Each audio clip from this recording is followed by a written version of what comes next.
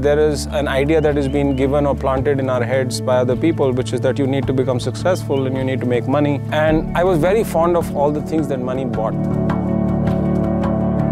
But that one question that I had, which somehow had been from childhood, was what am I doing and what does it mean? But the day that Kavya came,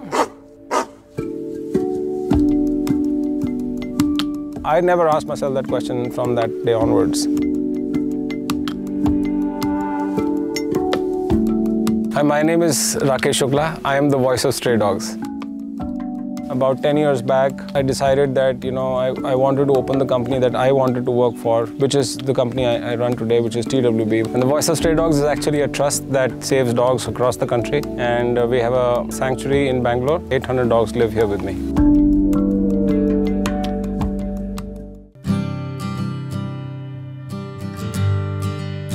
My first interaction with a dog is with this dog.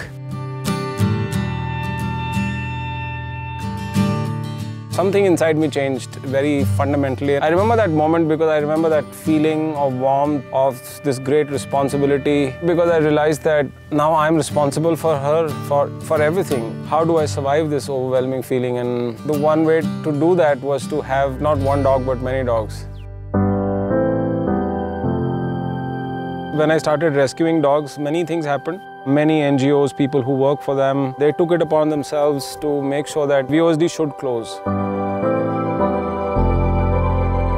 I have been dragged into courts, I have criminal cases, I have civil cases. That was the beginning of a very, very long struggle. This company, which was like a world-class company with hundreds of employees, I went from hundreds to being the only employee for the next 3-4 years. And I had to liquidate everything. Emotionally a very disturbing time, financially a very disturbing time, but I knew one thing, that I had to somehow survive it. I also learned a tremendous amount about other people's character. When chips are really down, I think pretty much everybody leaves you. But one thing in that very, very dark time I realized was that I'm the most loved man I know. There are people who cannot say for themselves that they're actually loved by even 2 or 3 or 4 people, really, truly loved. And I have 800 other really intelligent beings that love me. But the happiest time for me is actually the time when I go to sleep with them. I know that in the evening today, for example, when I go back, I will go to my room and there'll be 35 dogs which will be waiting to get into the bed with me.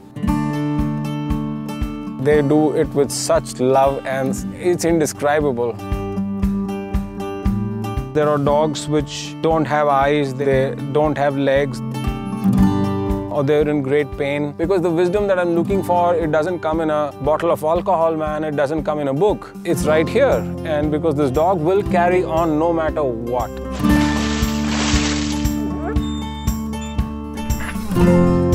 Dogs have amazing resilience. They will just keep going till the last time.